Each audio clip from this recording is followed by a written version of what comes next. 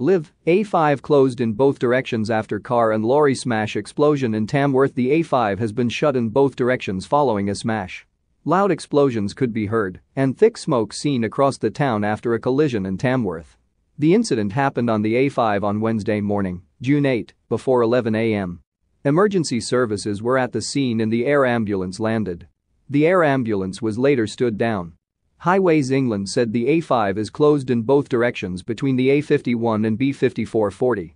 West Midlands Ambulance Service say, "We were called to reports of a collision between a lorry and a car on the westbound carriage of the A5 near Ventura Retail Park in Tamworth at 10:59 a.m. One ambulance and a paramedic officer are currently in attendance at the scene, and we are treating 2 patients, one from each vehicle." Tamworth Police say, the A5 in the Ventura Retail Park, Bonehill area of Tamworth is closed in both directions while the emergency services attend an incident. Drivers should take alternative routes if possible.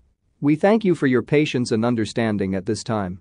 Ashleigh Salter said, "I was sitting having my hair done, and there were massive bangs and black smoke. No idea what happened, but there is a huge fire. Heard sirens too."